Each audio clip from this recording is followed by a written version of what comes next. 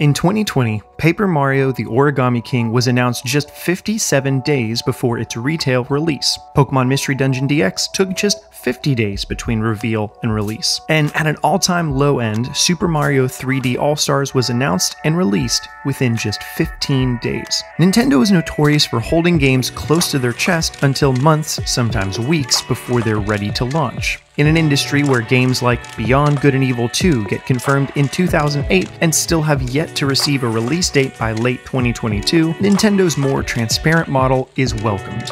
However, that doesn't mean there aren't exceptions to the rule. Here are the stories behind the 10 longest waits for Nintendo-published games on the Nintendo Switch.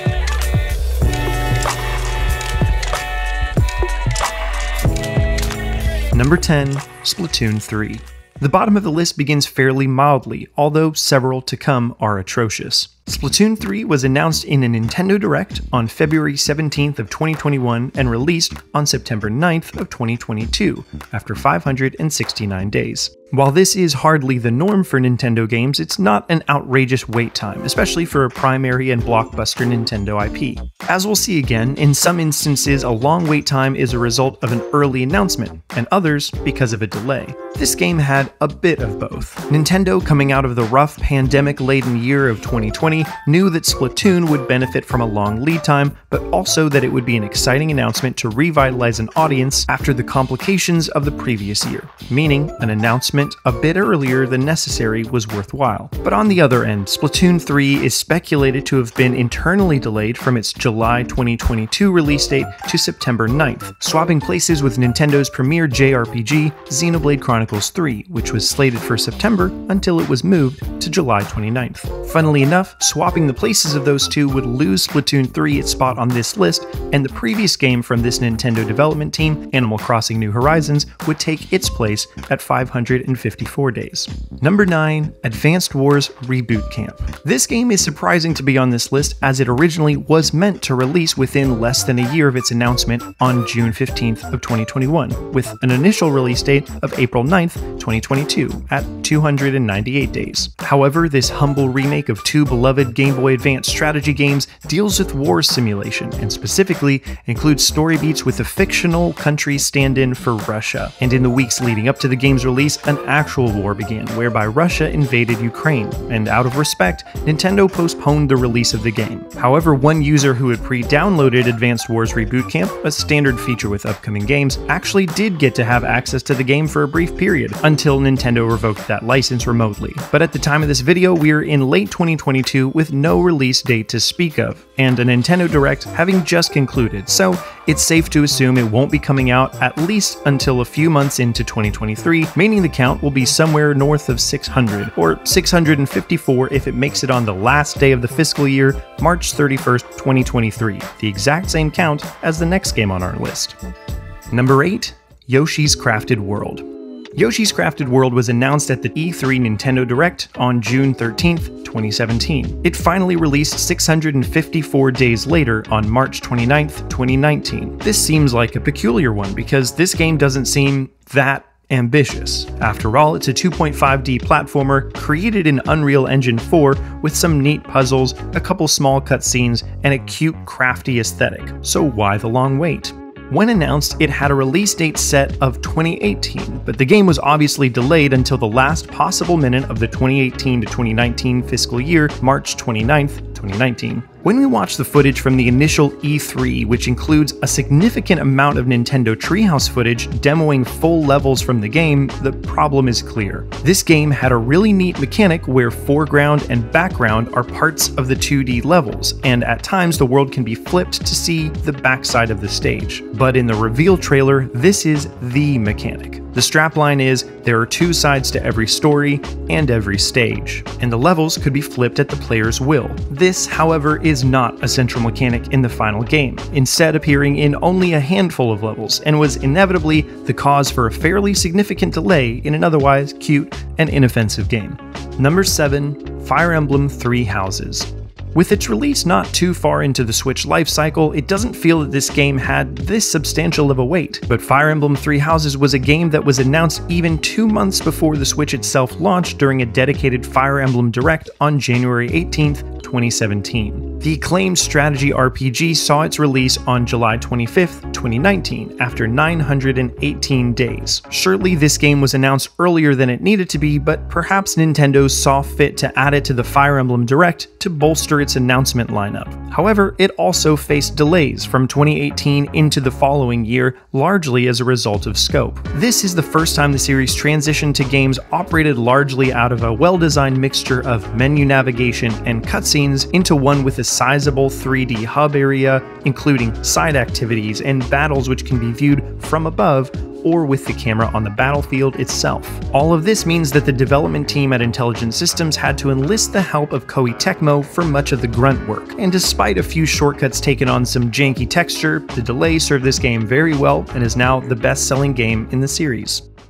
Number 6. The Legend of Zelda: Tears of the Kingdom. For this sequel to The Legend of Zelda: Breath of the Wild, Nintendo dropped a short, cinematic trailer during the E3 of 2019 on June 11th. Yet again, this was an example of announcing a game much sooner than it needed to be announced, but I'd suspect Nintendo also expected for the game to release much sooner than it would, 1,431 days later on March 12th, 2023. This is a particularly interesting example as the game now boasts the longest wait time between new mainline Zelda entries, a total of 2,261 days. Which is interesting because the fandom largely asked for a shortened development timeline, akin to the year and a half between Ocarina of Time and Majora's Mask. In theory, reusing assets and game engine would achieve this, but despite doing that, Tears of the Kingdom took this long. The reasons, though, are threefold.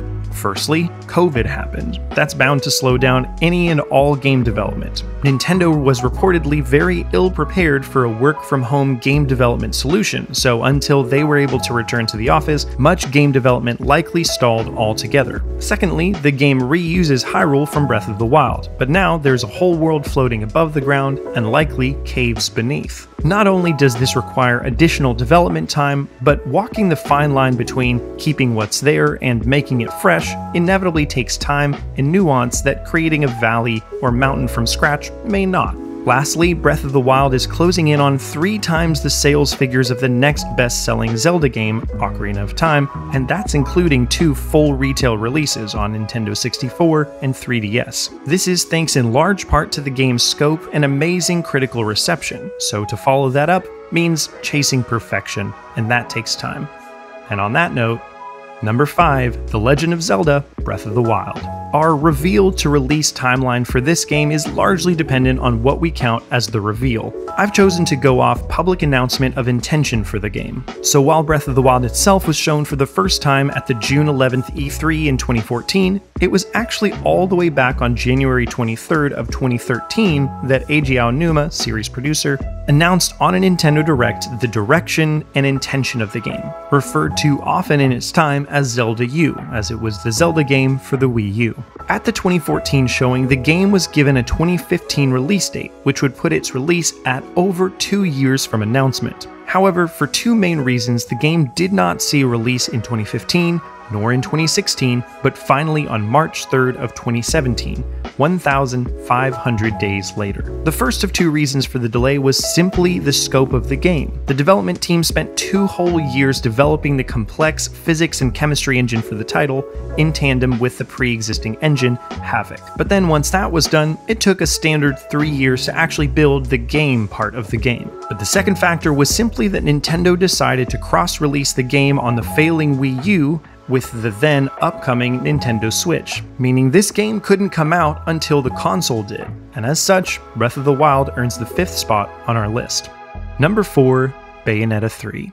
Although not specifically a Nintendo IP, Bayonetta is a Sega-owned franchise developed by Platinum Games, whose last 2 games have been published by and perpetually exclusive to Nintendo. But as we learned from game director Hideki Kamiya, Nintendo is in charge of marketing and thus chose when to announce the game as well as its eventual release. The game was first announced at the Game Awards on December 7th of 2017, and after numerous years of silence, releases 1,786 days later on October 28th, 2022. The initial reason for the long wait was a very premature announcement. Alongside the announcement for this game, ex-Nintendo of America president Reggie Fils-Aimé announced the ports of Bayonetta 1 and 2 for the Nintendo Switch, coming only 2 months later. And to sweeten the pot, making this reveal more exciting, was the very short, very vague teaser for Bayonetta 3. In the years to come, radio silence mostly followed. A pandemic occurred, and developer Platinum Game announced and released a whole separate and ambitious Nintendo-published game, Astral Chain. Development for Bayonetta 3 reportedly went smoothly behind the scenes, but just must have been slow going for a while there. Honorable mentions. I had to create rules for this list, otherwise it would have been an assortment of games without much rhyme or reason to it, and some titles that may end up as vaporware. But before we get to the top 3, I wanted to throw out a couple honorable mentions that took a while but aren't completely Nintendo published, so didn't make this list. First, Dragon Quest XI. This was heavily marketed by Nintendo and likely distributed by them on the Switch, but not Nintendo published. However, director Yuji Horii confirmed publicly that development had begun on the port even before the Nintendo Switch was officially announced, still being referred to as the NX. So after that news, on August 22nd of 2016, it was 918 days before it released on September 20th, 2019. Furthermore, due to small dev teams among other things, many indie games share the fate in this waiting game. Super Meat Boy Forever took 1,211 days between reveal and release. Meanwhile, among some others, a few announced indie games are still running up their tally to this day. At the time of this video, Sports Story is going on 1,011 days since reveal. Hollow Knight Silksong is 1,193 days. King of the Hat is 1,480 days in, and finally, Mineko's Night Market is at a whopping 1,887 days. And each of these still have ample time to wait even longer. And lastly, for the honorable mentions, Shin Megami Tensei 5. This was actually Nintendo published in the West, but not in Japan. The game was first announced on January 12th of 2017, although development didn't actually begin in earnest until 2018. And Atlus purportedly was too excited to wait and share it, so by the time it released on November 5th, 2021, a grand total 1,758 days had passed. Now let's see our final 3. Number 3, Metroid Prime 4. This game has had just about all of the worst case situations for a game publicly in development. It was announced at the E3 showcase on June 13th of 2017, and at the time of this video, neither does it have a release date, nor have we seen it again. Ordinarily, Nintendo would not have announced this game at that time, opting instead to wait until it's closer to release and show gameplay, or a cinematic at least, rather than just a space logo. But the reasoning here is sound. Nintendo was also announcing a 3DS release of Samus Returns, a remake of the Game Boy Metroid game people don't care that much for. So after years of poorly received Metroid releases, Nintendo escorted their new remake on their old handheld with a new announcement for a new game on the new console that no one was expecting. But a year and a half later, disaster struck behind the scenes and Nintendo chose to publicly announce a complete restart of the Metroid Prime 4 project, as the quality of the game up to that point, developed purportedly by Bandai Namco, was not up to their standards. Instead, the game was handed over to Metroid Prime 1 through 3 developer Retro Studios, to much fan rejoicing. However, after being announced too early and being completely restarted, the game has still yet to appear at all, with the exception of a mention here or there reassuring that development is going well. The final holdup is certainly the same as with Breath of the Wild and Tears of the Kingdom.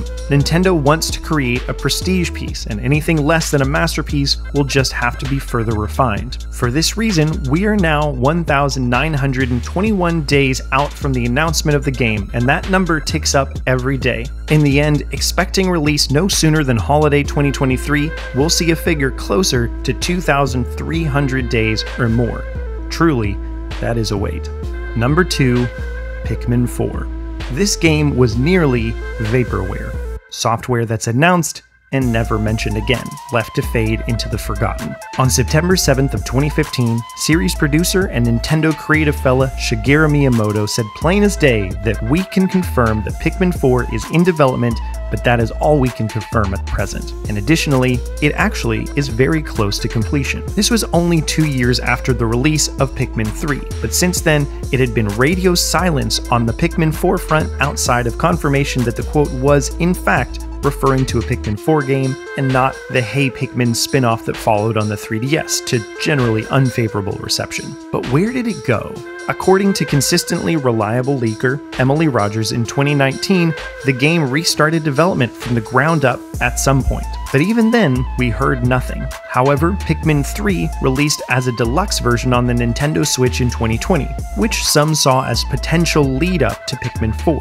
And now with the announcement of it officially coming in 2023, we only had to wait approximately 2,853 days. It's still a mystery what happened to the game in the first place, but my suspicion from Miyamoto announcing the actual release with an emphasis on control options of the Switch is that Pikmin 4 was planned for Wii U, with control schemes that worked for that console specifically. But as that console was showing more signs of failure, the project was shelved so as to not completely bury an already low-performing series into obscurity. Now, just to wait till we can bask in the beauty of Pikmin 4 when it releases in 2023, or gets delayed another 2,800 days. Number 1. Metroid Dread. Similarly, if not even more so than Pikmin 4, Metroid Dread could have been vaporware. While I won't recount every detail of the complete history of Metroid Dread, I'd like to point you to this video by Did You Know Gaming for further information. But where it matters for our purposes today, to the naked eye, Metroid Dread was announced for the Nintendo Switch on June 15th of 2021 and released on October 8th of 2021, just 115 days later, which is a fast turnaround. But actually, it's not that straightforward. Series producer tells us that he had been planning Metroid Dread and trying to get it off the ground for years, but this video isn't about games planning to come out, but announced ones that we're waiting for. And this game was announced, within another Metroid game. On August 27th, 2007, Metroid Prime 3 Corruption was released, and at the end of the game, text reads, "Experiment Status Report Update. Metroid Project Dread is nearing the final stages of completion," which followed a popular leaked document of key DS games set to be announced in the future, 2 years earlier in 2005, with Metroid Dread as one of the listed games. At the time, the leaked document and confirmation of verbiage and title was by all accounts an announcement, but then years passed by. A whole decade passed by. In the end, 5,156 days, 14 years and a month, passed by before the game finally released. He tells us that he's known what he wanted the game to be the whole time, but had to wait for technology to be able to do that. I'm sure the recent success of Metroidvanias also persuaded Nintendo to cough up a little extra to help out. But in this case, the game we waited the longest for was in fact the one on which we'd stopped waiting. All in all, across these 10 games, when it's all said and done, we'll have waited over 17,000 combined days between reveal and release. And my question to you, is it worth it? Would you rather know what games are on the horizon and wait in anticipation, or be surprised about a game coming just around the corner? Let me know all that and more in the comments below, and check the description for our next giveaway of an eShop gift card. Also, to support the channel, subscribe, like the video, and check out our Patreon to see all of our perks listed out. Alright, that's it for this one. Peace and blessings.